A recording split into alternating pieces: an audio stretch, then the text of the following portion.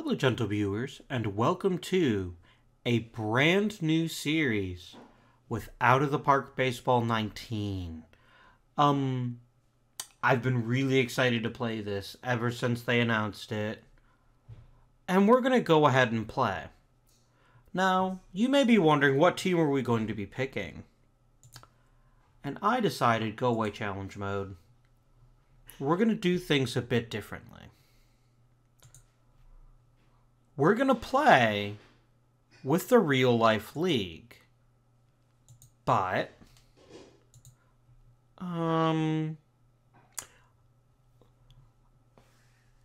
let's see. I actually want to add the independent leagues. But I think what we'll do just to improve simming speed is we're going to leave out the other leagues next step. But I'm going to show you what's going to be different this time. Because I've never done one of these in an OOTP, and I think it'll be a lot of fun to do that for this particular series.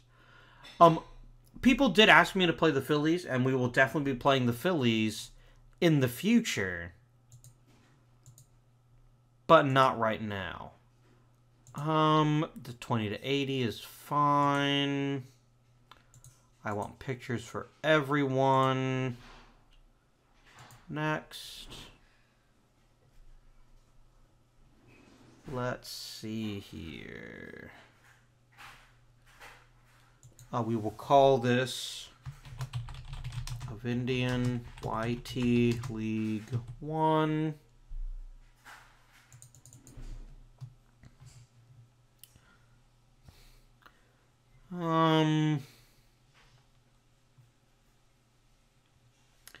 Let's see. We're going to call... No, I don't want to call ourselves after a real Major League manager, as that could create a problem. What do I want to call myself?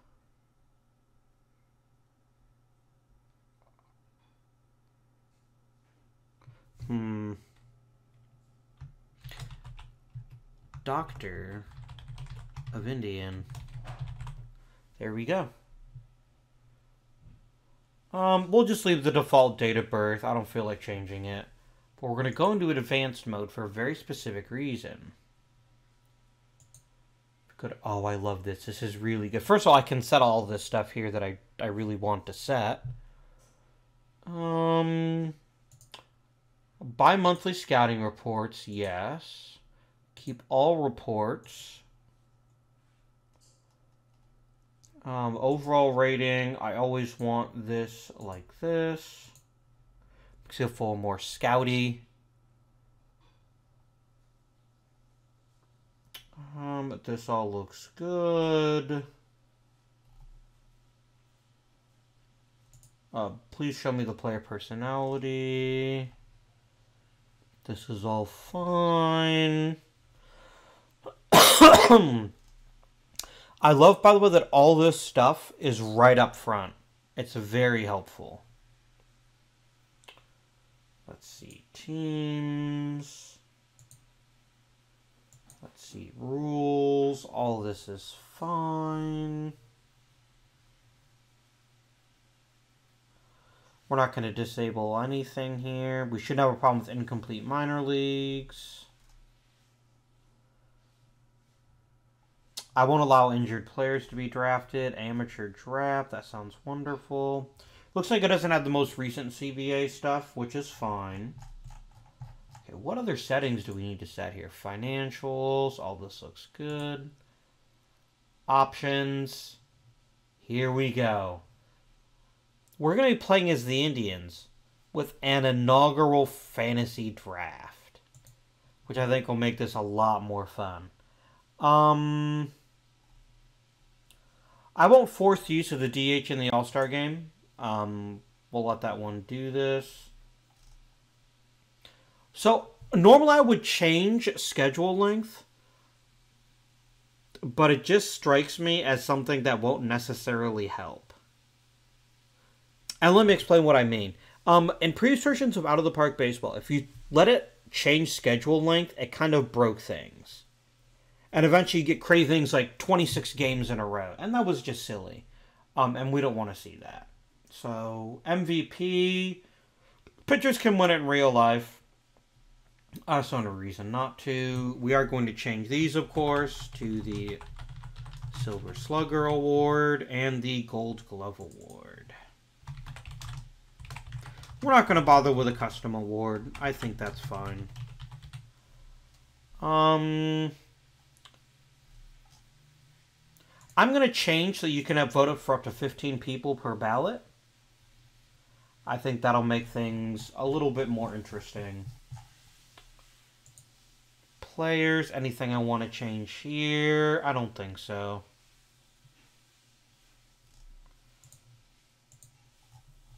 All this looks good. Historical, that's fine.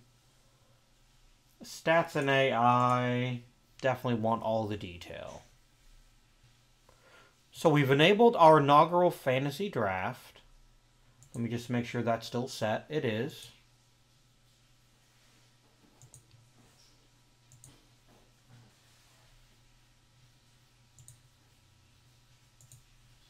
And then actions. No, I don't want to delete the league. Okay.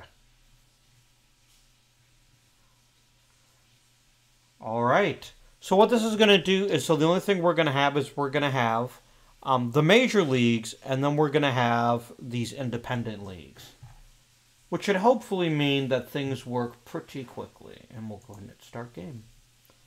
And now we pick the Cleveland Indians. But these will not be the Indians that you know and love. Maybe you don't love them. I love them. But they will be completely different as we begin with an inaugural draft. So that'll be what this episode covers. I hopefully you've stuck with me so far to see what exactly is going to be in this episode. I'm just going to do the draft in this episode, and then beginning tomorrow evening, we'll play through our very first season. I apologize if there's a little bit of noise in the background. My microphone's really good at picking up noise. And we're making dinner while my wife is making dinner while I play. So, in the meantime, if you hear some noise in the background, that's probably what's happening. I've turned down my microphone volume to hopefully maybe not pick up some of the extra noise, but we'll see. I'm beginning to regret setting up the fictional pictures. It's all the sabermetric stuff people who haven't played since they were 9 years old think they have it figured out.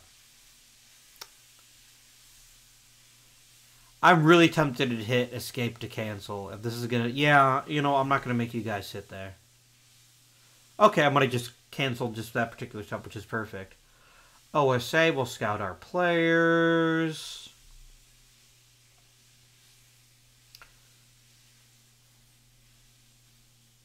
There we go. So, Dr. Ravindian takes... Look at this screen. Oh, this is pretty. This is really pretty. Everything is huge. It's easy to see. I love it. But we have something to do first. We have the inaugural draft. It looks like they're basing it based... I don't know actually how they're assigning the order. It might be random. Do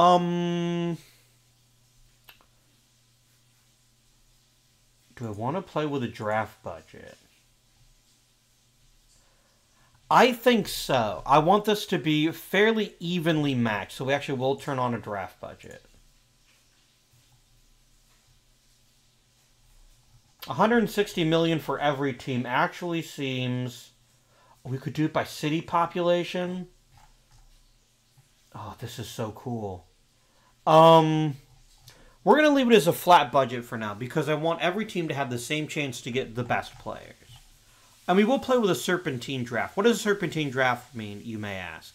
What this means is we'll be playing basically where the order will invert every other round, which means the Padres and the Rays will get 2 picks in a row. So, with that being said, do I want to click Assign Random Draft? This sort of looks like a random draft order. Because in real life, the Indians weren't 14th last year because they were actually the best team. They were either the best or second best team in the American League in terms of wins. So they would be toward the bottom. So It's not as exciting or as sexy to be in the dead center, and it probably means we won't get Mike Trout. But I'm okay with that. So let's continue. And we're going to sort purely by overall rating to begin with. Why are we stopping? What's happening? This is not a fantasy draft. I want everyone in the major leagues to be drafted.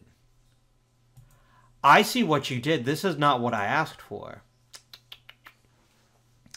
This is what we want. We want schedule fantasy draft. We want everyone to be eligible.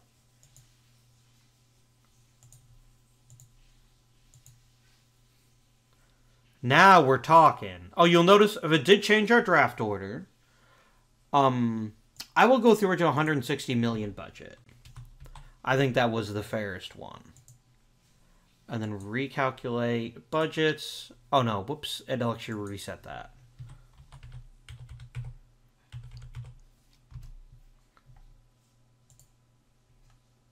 Recalculate player demands. There we go. Okay. So now we should have the draft that I actually expected. Oh yeah.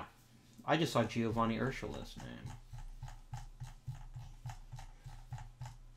Okay. So let's go ahead and just do... The Angels could end up with Mike Trout. How perfect would that be? Did anyone ever call him Kid? I don't think so. We'll just draft until our first pick. Okay. I have to do it. There is no way that I, as a fan of the Indians, cannot pick Francisco Lindor. I've got to do it. He's a shortstop. He's the kind of guy you build a team around. Draft the shit out of him. Next pick. All right. So all the 80 level players are gone. So what we need to do is look at our team and figure out what we want to prioritize. We've got ourselves a good starting choice because we've got a shortstop. Now, do we want to go starting pitcher or do we want to go offense? What do we got for starting pitchers left? Luis Severino is very tempting. Let's take a look at what he can do. He's got 3 good pitches. He's got good control. Could be even better stuff. They added arm slots to OTP, which is supposed to make a big difference.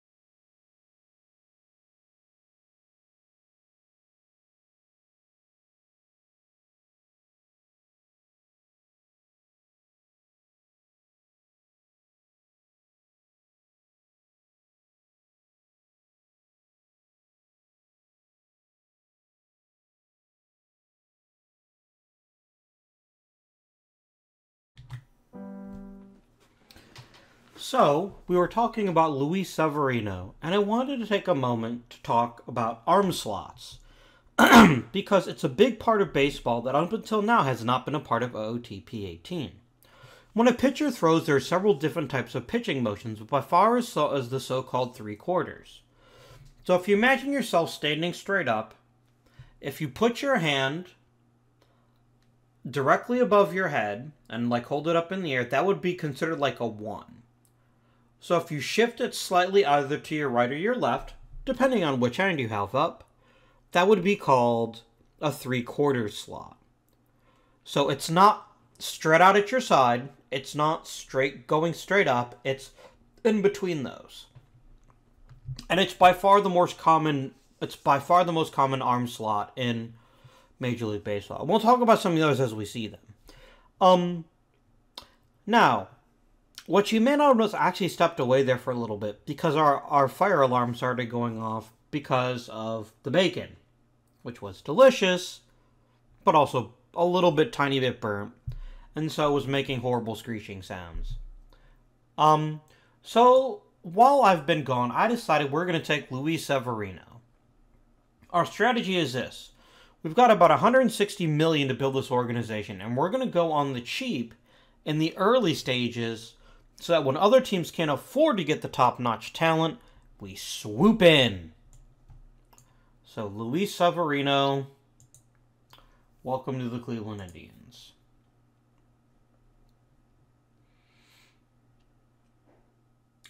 I'd really like one more outstanding pitcher, and Jon Gray looks like a great choice. Now, he's more of a control... here's another difference. Here we go, sidearm. So remember how I said if you hold your arm out at your side, it's not quite that extreme. It's slightly above that. But I like the idea of getting one more super cheap pitcher. And so we will take Jon Gray as our third pick. And then we'll auto draft. Now I need to start filling out the rest of our lineup. One of the hardest positions to fill is catcher. Now, Kyle Schwarber is not a real catcher, by the way. Did they add pitch framing? It would be so cool if they did, but I don't think they did. No, they just consider catcher ability. So what we want in a catcher is someone who provides good offense with elite defense. So let's change our view. Let's look at batting ratings. Among catchers, who has hits for the most contact? Salvador Perez is a 55. He's a good all-around hitter, but lacks a little bit in eye. And he's a pretty good catcher. So here's our question. Do we take a risk? The risk being, if we let him slide, do we think we could grab someone who might be even better? I really didn't want to go hardcore Indians. And I don't think we will. A 22... Oh, look at that batting eye, but still. Oh, I see. There is still the difference in that. That's good. I love the fact he's a great contact hitter. He's got really good power, but he's not going to draw many walks. He's another one who might be available later on.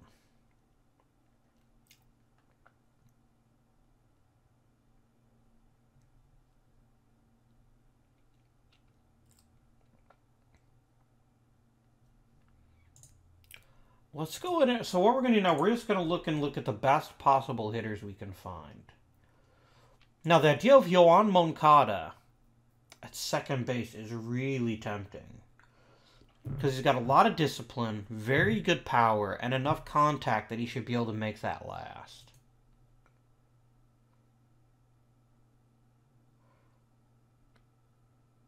Oh, it's really tempting to grab him. We'd be set up the middle for years to come. Let's do it. Let's take him. I talked myself into it. Alright. So the best player left is Logan Forsythe. No real need for someone like that. We just got a second baseman. I think we lost out on our chance to grab Salvador Perez. Russell Martin would be a decent choice. What about Alex Avila? Alex Avila is not a great catcher. But he's got good power and very good discipline.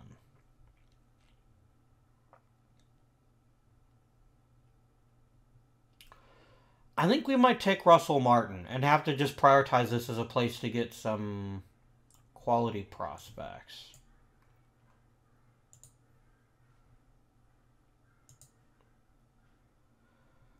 Okay.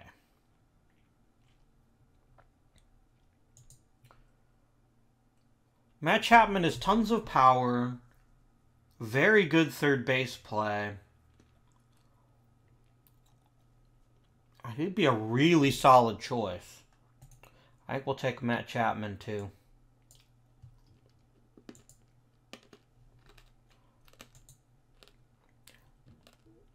Michael Brantley keeps falling. I think because no one else can afford him.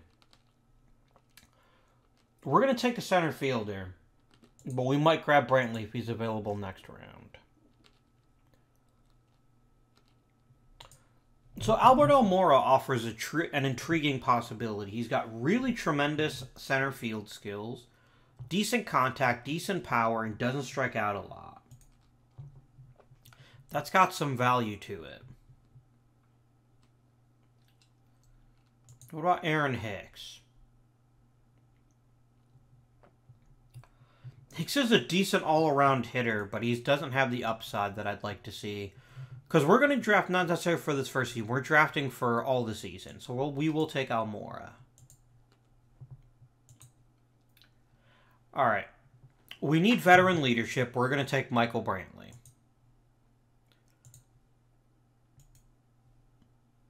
So let's take Michael Brantley. Our first big dip into a high-cost player. Let's see. Derek Fisher's got good power and good discipline. He'd make a really good right fielder. Yeah, let's take Derek Fisher.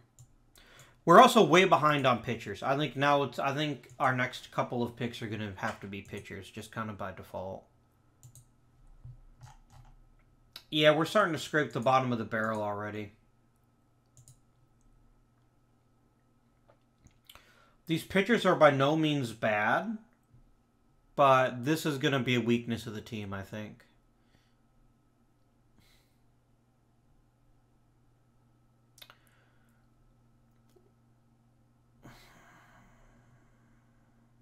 I wanted to see something. Is it making... If I'm making all relievers look like chumps, okay, it's not.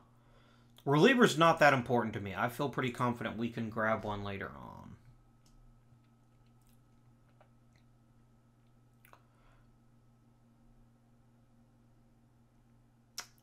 We could grab, like, Shelby Miller. No.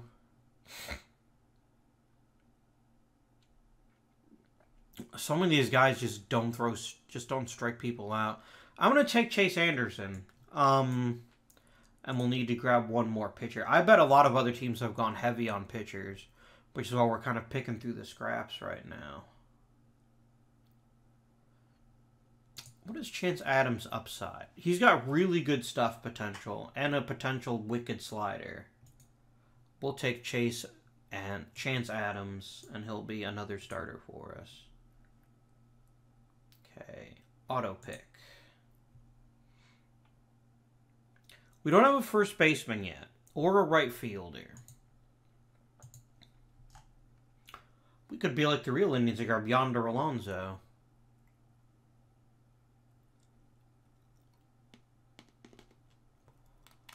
Michael Franco.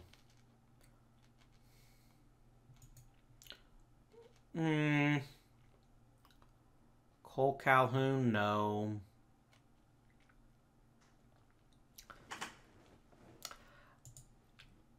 There's a lot of reason to grab Miguel Cabrera here.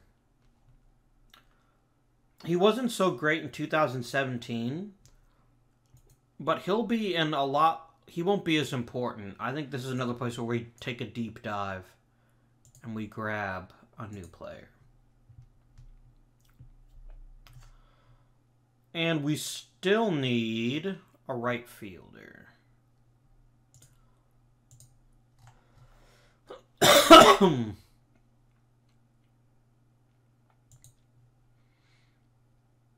No. Yasmani Thomas maybe, but he can't really play the field. Ben Zobrist plays everywhere. Lonnie Chisenhall is Lonnie Chisenhall. If all we cared about was quality prospects, there's a lot here to choose from. Michael Geddes. No, because you'd need to improve your contact. Give me batting potential, and please give me your best contact hitters. Oh, no, I don't want potential. I want now. Sorry.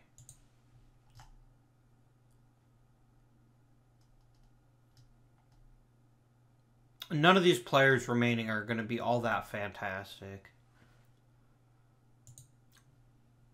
Josh Harrison is a second baseman that just so happens to play another position. Matt Kemp, he's going to be... Oh, Matt Kemp's actually not that expensive. But he also can't play right field. Cesar Puello, good all-around hitter. Reasonable defense. I think we'll go ahead and grab him. We've at least got our starting lineup set. Oh, no, it doesn't consider him a right fielder. Well, we can just move someone. That's not the end of the world. We want someone with really great stuff who's also a starting pitcher.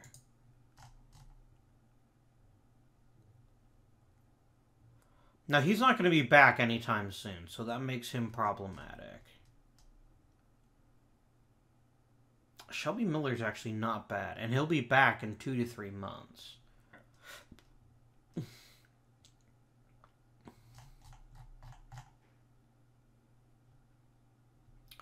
Do we have anyone like a Jesse Chavez, maybe? Our rotation is pretty terrible. I don't think there's any denying that.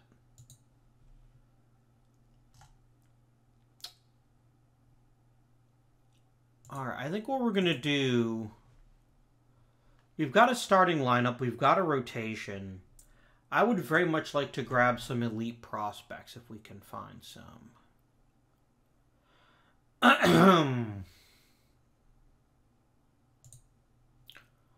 He'll have good stuff. He'd be a good choice.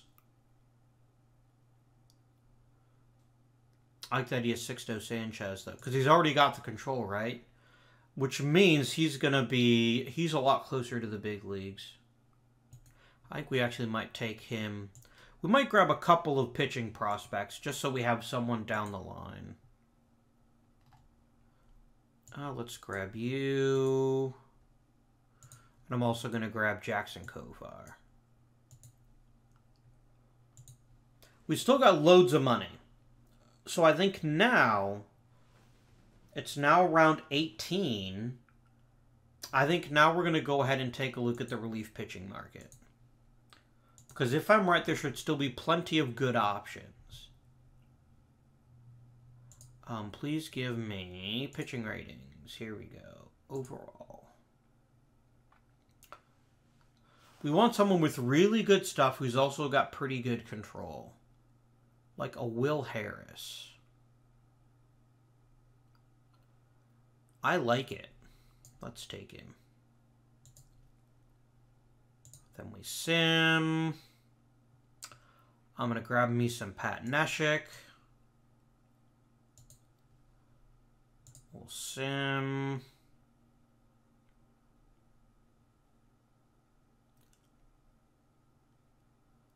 Maybe some Ben Heller.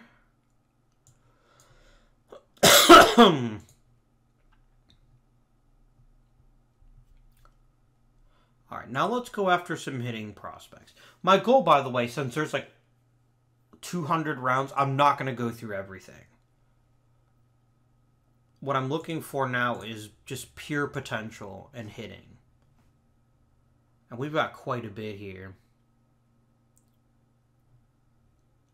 Nick Senzel's got a really well-rounded skill set. He would be an excellent addition to our team. Oh, sorry. So we're going to grab, I think, for a couple 3 rounds, we're just going to grab prospects that fascinate us. Christian Robinson has an insane amount of power, really good defense, great discipline. I love the sound of that. Take him. Another. I'm a huge sucker for really good contact prospects, especially if they can also play decent defense, which Obi here definitely can.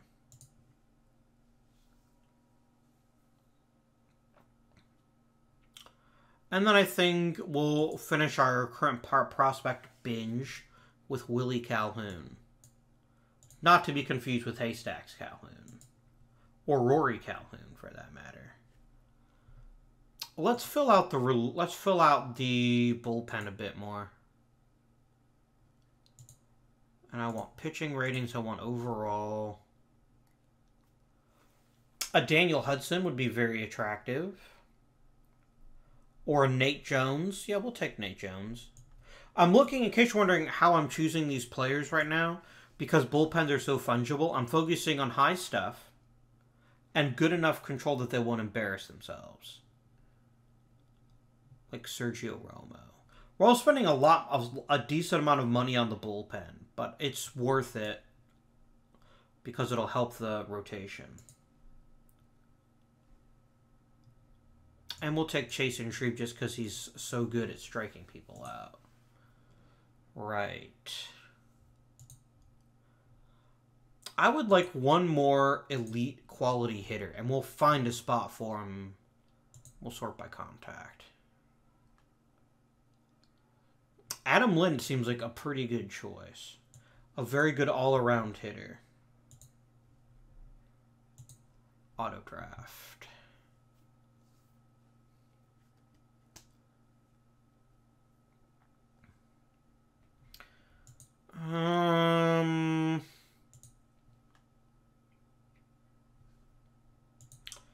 Are there any more high upside pitchers with a potential rating of 60 or above?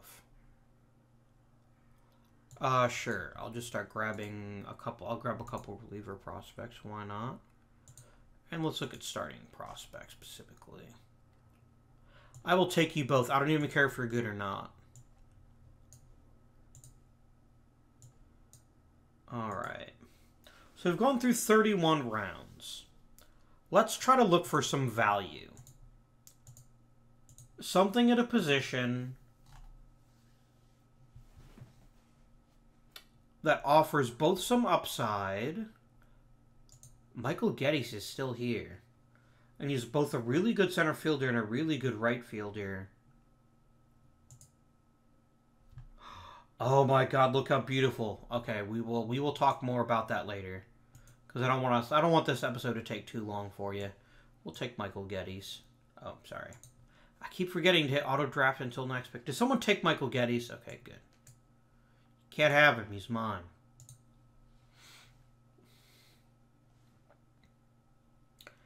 And Andre Ethier. So he plays left and right quite well. He's got decent gap power and decent discipline. He's a good bench bat off the bench. And we're kind of filling out the back end of the bench right now. Wow, the Mets have spent a lot. We do need a second catcher. I quite like him. I don't know if he'll start necessarily, but I do quite like him.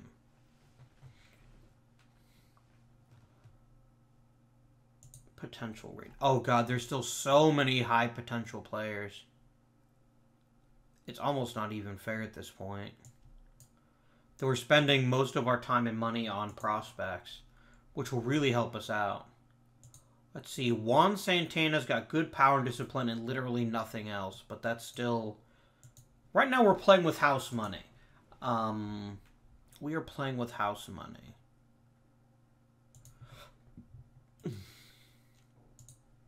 I almost got really good potential contact. You do, and you're a catcher, so I will draft you. You're a pretty good hitter. I will draft you. I hope our prospect-heavy strategy pays off. Because otherwise, we're looking in for a few questionable seasons. Okay, auto-draft. And now let's try to grab... Let's see what's left. People really don't want to draft Luke Voigt. Did he, like, run over someone's dog or something? If he's going to keep falling, I'm going to take him. I'm willing to let him prove something in my organization. Renato Nunez is injured and has very good power and very little else to recommend him. Okay. I'd like to take a backup catcher. For a catcher, what matters most to me is great defense. I've got a couple of 60 to choose from, actually. We might take A.J. Ellis. Yeah, we'll take A.J. Ellis. I think he's a good quality backup catcher.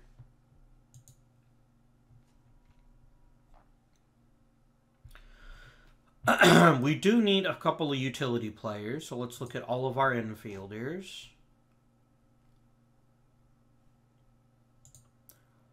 Let's look at position ratings. And we want someone who's a really great shortstop first and foremost. And then I do want someone who can fill in at second and third. Like an Engelb Vielma. He's a crummy hitter, but he's not here to be a great hitter. He's here to help fill some spots. I want to take a couple more utility type guys too. A Devin Marrero? Sure. And I want... all the elite center fielders are probably going to be gone at this point. We'll take Eric Gonzalez. It wouldn't be the Indians without Eric Gonzalez on there somewhere, right? Are there interesting players left? Is the now million-dollar question. I would like batting potential, please.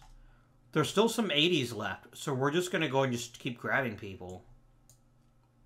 When every 80 in every 80 prospect is gone, we will stop drafting them. I know we're probably getting a lot of guys that are probably extremely flawed, but at this point, there's no downside to it.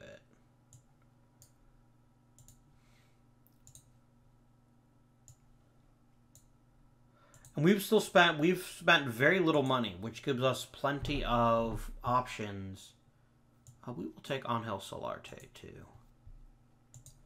I really like to get a couple more pitching prospects, but I think those are all gone and have been gone for quite some time. Get some relief prospects. Yeah, I'm willing to give you a shot. And we'll take Max Alba too if he's still around. Just to add another starter to our stable. So let's look at the team. We could use one more utility type shortstop dude. Could bring Johnny Peralta back to Cleveland. He can't really handle shortstop though. Giovanni Urshela, outstanding third baseman, kind of garbage everywhere else. And Osvaldo Abreu might... No, I think we will take Johnny Peralta and then just figure out what to do with him. I'll take Abreu too. Maybe he'll end up being useful later on. We've been through 54 players already. The thing is, there's probably still like fascinating hitting prospects. There's still guys in the 70s left. Ooh, I'm not touching a guy with that little contact. I don't care how good his power is. I will take Carlos Vargas, though. Fine. Carlos Vargas, please. And then maybe like an Ethan Paul. And then I think we'll call this a draft. So let's finish the draft.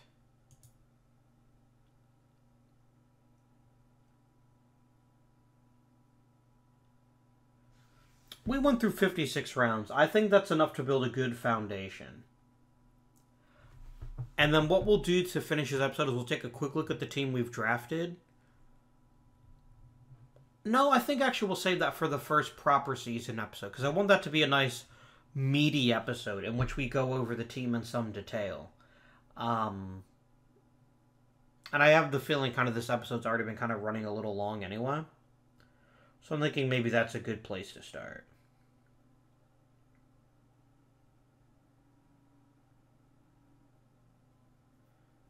It's going to take a while to draft, by the way, because there's 270 rounds. So, with 30 people picking each time, so we're probably just going to have to sit here for a little bit. I think we did pretty good. I'm worried about our pitching, though. We're definitely very much an offense-first team. I think I vastly underestimated how good we could find pitchers later in the draft. I think that was a bit of a strategic error. We've got a couple of good pieces to a rotation, but I've got the feeling this team's not going to be very good in the short term. We're definitely built for the long haul. I think most of you would agree with that.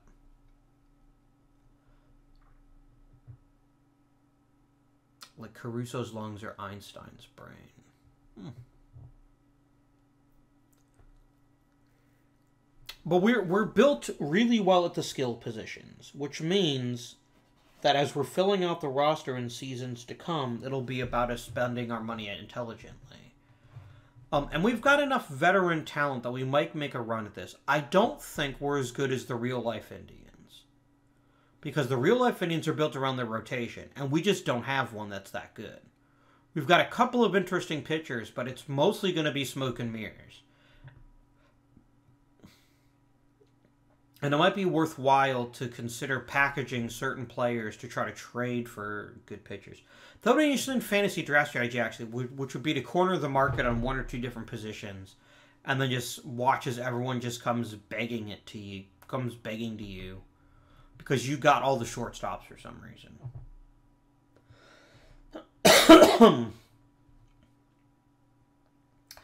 Our bullpen is going to be surprisingly deep.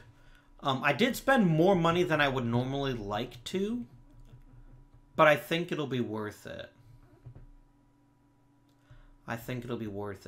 One of the things I think I'll do off camera between episodes, I think I'm going to go ahead and set up my player views so that I can quickly see the information I need to see right away.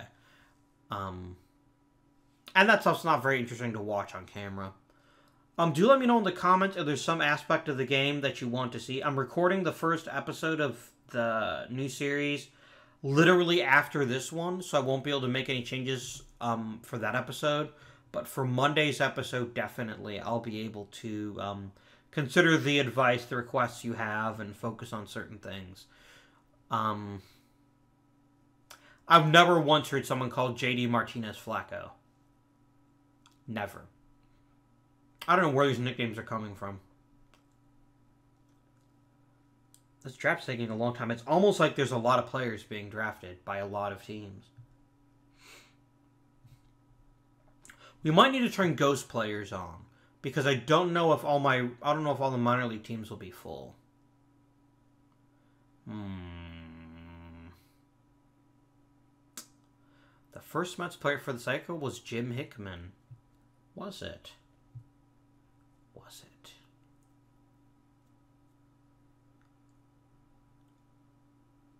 Connie Mack managed for a long-ass friggin' time. Oh no fictional pictures.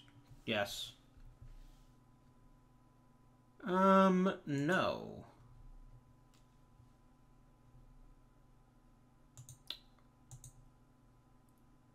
Top 100 prospects list. We only have one, and it's Nick Senzel. Oh, the Orioles ended up with Shohei Ohtani and Vladimir Guerrero Jr. That's pretty hot. Ronald Acuna, Fernando Tatis Jr. Already lots of craziness. I like it. What are my goals this season? They want me to win the World Series, acquire a hometown player, and build a team that can win a championship. Go away, Larry Dolan. Ooh, I like that. a lot more hyperlinks now. So that'll be it for this episode. We've built ourselves a team. And now it's entirely a question of whether we can take that team to the next level. That's been it for now. I hope you've enjoyed this first look at OOTP 18. Please join me tomorrow when we'll play through our very first season with the reconstituted Cleveland Indians. It should be tons of fun. Until then, though, this has been Avindian. Please like, subscribe to the channel if you haven't already, and comment down below. Let me know how you think our draft went and whether you might have done something differently.